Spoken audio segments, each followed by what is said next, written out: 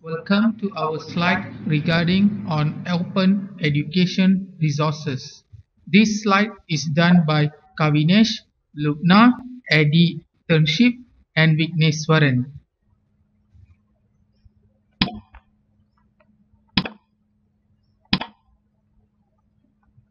This slide consists of definition, types, paid OER, and unpaid OER.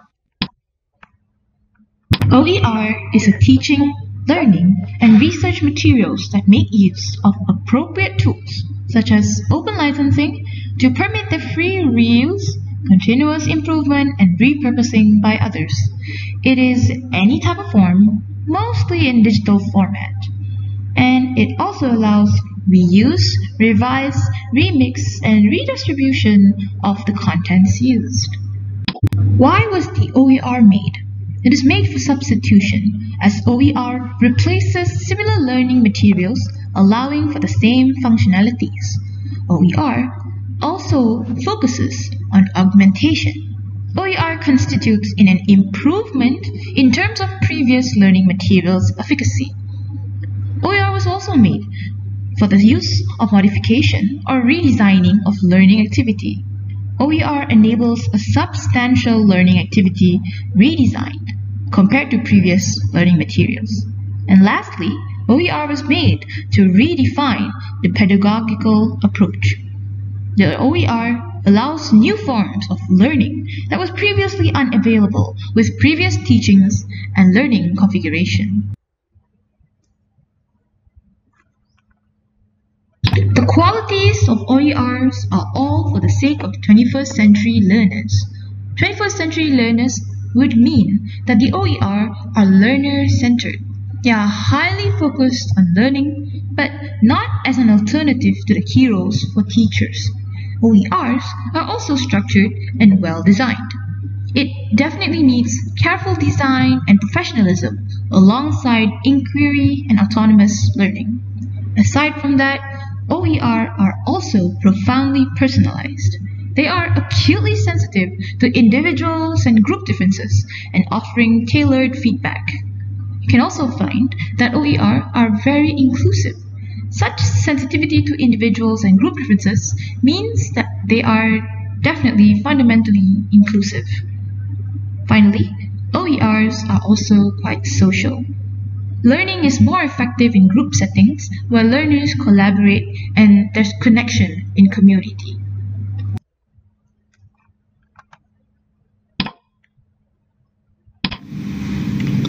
What is the type of open education resources? The type of open education resources are MOOC, known as MOOC, Mid Open Courseware, OCW, Linda, Udemy, Khan Academy, Kuriki, Skillshare.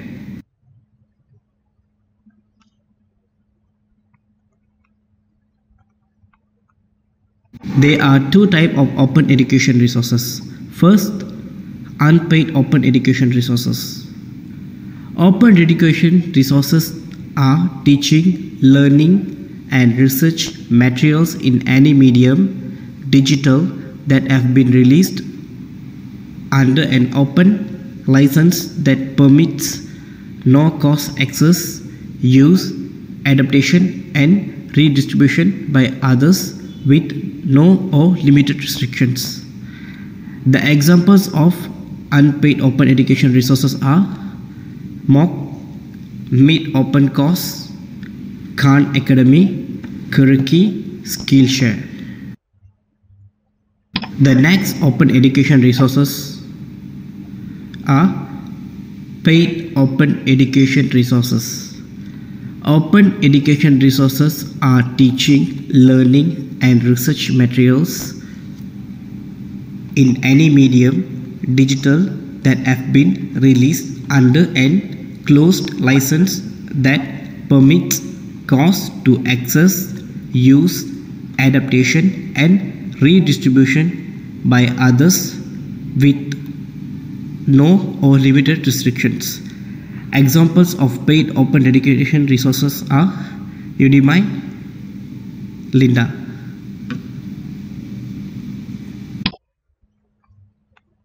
What is Udemy? Udemy is an online learning and teaching marketplace with over 100,000 courses and 24 million students. Among the courses category provided by Udemy are programming, marketing, data science, and arts.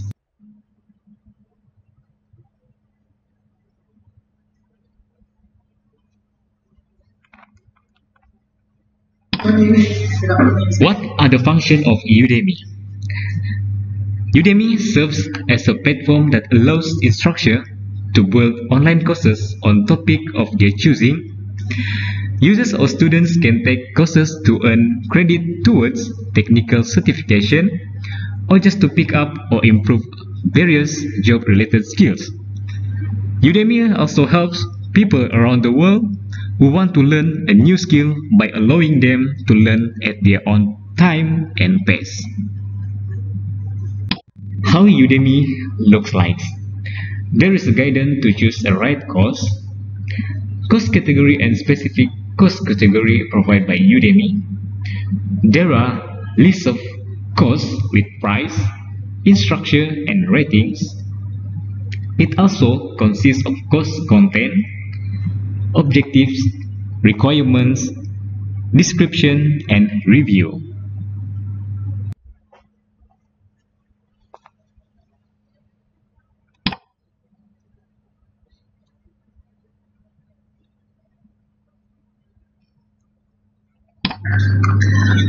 How Udemy works.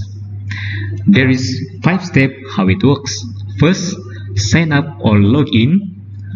Second, choose the course of your interest. Then, pay the course with online banking or debit card in a dollar currency. Apply coupon if you have it. Fourth, complete the course with provided hours, video, article, resources, exercises, and others activities. And finally, you can get your certificate of completion.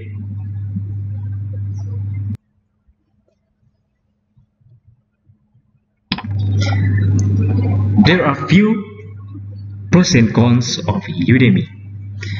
The pros of Udemy are courses are flexible, more affordable, accessible, and open for all across the globe. Udemy is an effective learning platform and give huge discounts. Then the rating system separates the good courses from the poor courses. Unfortunately, there are also cons of Udemy. Some of the courses are not very deep or true. Then some courses, especially the free ones, sometimes blatantly try to upsell paid products.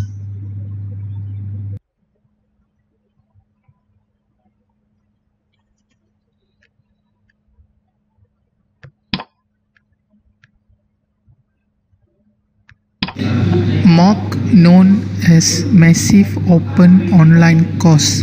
It is a model which serves free online learning content to any person who wants to take a course without no limit attendance.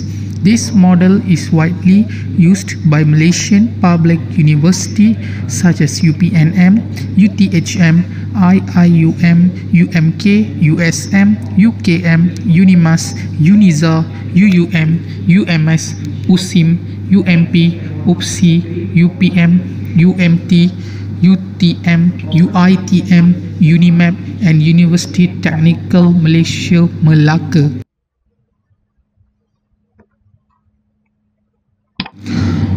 Uses of MOOC to create self-blended learning situation.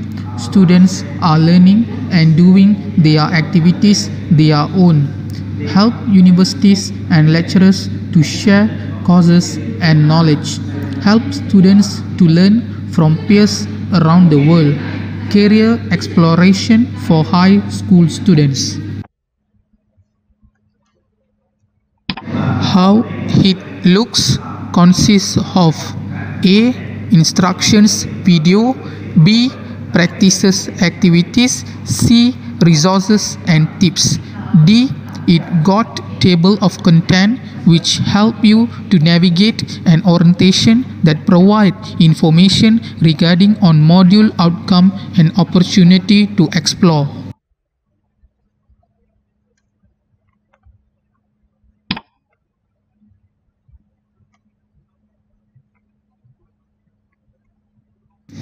How it works. A. Login. B. Choose which course you interested which offered by university. C. After you choose the course, you will be shown the outcome of the course and topic will you learn in that course, start date, duration, course and community that join the course. D. Later press join. E. After join the course, you should do some of the tasks to show your progress. F. There are online toolbar. It can be used to chat with other students.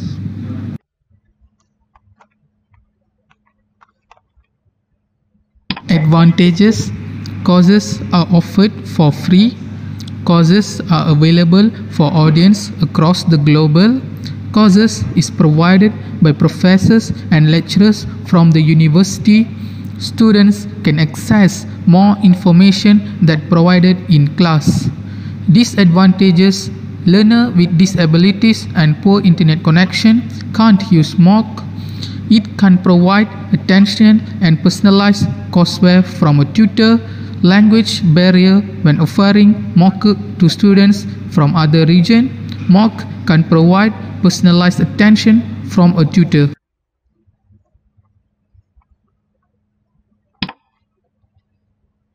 Welcome to the game part of the OER resource class. So, there is more than one match. Let's see what they are. Would it be MOOC? Is MOOC an unpaid OER? Let's see. MOOC is an unpaid OER. Is Udemy an unpaid OER? Apparently not. Is Lynda an unpaid OER? It is also not an unpaid OER.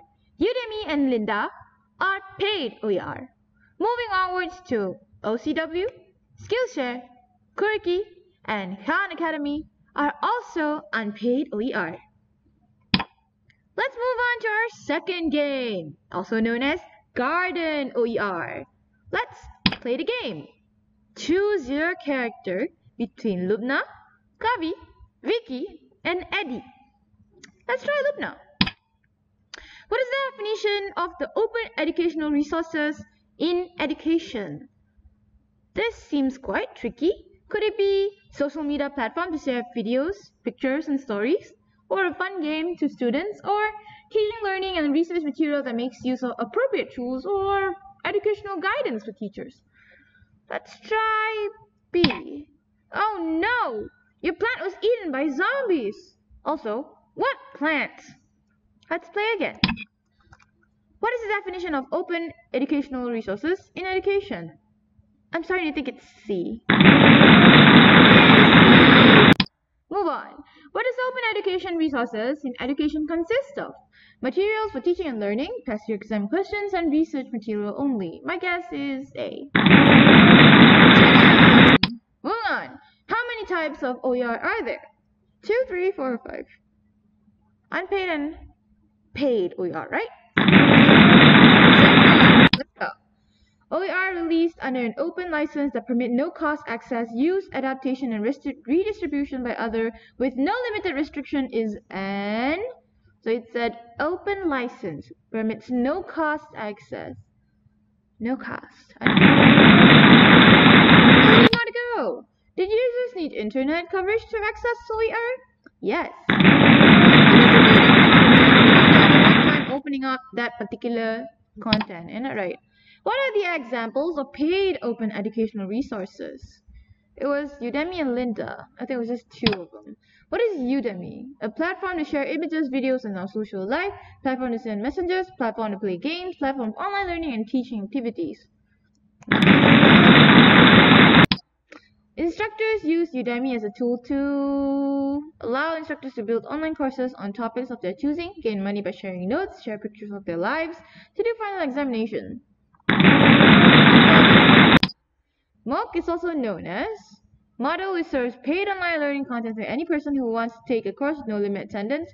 Model, which gives free online learning content to any person who wants to take a course with no limit attendance. So free and paid. MOOC is... One more to go. Oops. Which of the following is false on MOOC? To create self-blended learning situations, help university lecturers to share courses and knowledge, students learn from peers from around the world, instructors to apply teacher-centered learning. My guess is B. Oh well. We are back on the last moment of our class of OER. Let's revise what we have learned today. Here's a video for you guys to watch. OER are open educational resources, which means they are available to people without a copyright license on them. The authors allow users to save, print, edit, and copy their work without the risk of a copyright infringement. And they can be textbooks, websites, online resources, print resources. I'm here to help faculty to introduce them to OER and get them comfortable with the idea. They allow faculty to mix and match and shape the OER how they want. So they can take a few chapters from one book, a few from another, mix in some online resources, maybe some of their own resources, and make a package customized to their class. So what used to happen was a student would have to buy a textbook. They were paying $250 for an intermediate algebra textbook. And so students just wouldn't buy the book. And then they wouldn't do the homework because they didn't have a book. And with the OER, every student in my class has a textbook. They benefit me because I know now that my students are all going to have a textbook. They benefit my students because they have a textbook. They don't have to go running to the library to borrow one, take pictures. It's a win-win situation. I have 2 courses currently running in OER. It's a vehicle for faculty to examine their courses, to examine the content. For some people, for example, for myself, I've taught intro psych for 10 years. And this initiative was a place for me to say, okay, what have I been doing for 10 years? What has worked? Do I even need to use one of these traditional textbooks anymore when I know that there are peer-reviewed sources available to me that people have put in hard work to create and are willing to give that to others to use? My experience in OERs has been great. They're really useful and resourceful, and they're very easy to navigate. What I like the most about the OER is they're free, they're really easy to navigate, so I can find what I'm looking for faster. My experiences with OER has been great. I get to print off the pages that I actually need, not the whole chapter or like the whole book, and it saves me a lot of money. I would really recommend that faculty check out OER and see what's happening in their field on this campus, on other campuses in SUNY and across the nation, and they may be very surprised at what's available and how it can work for their discipline.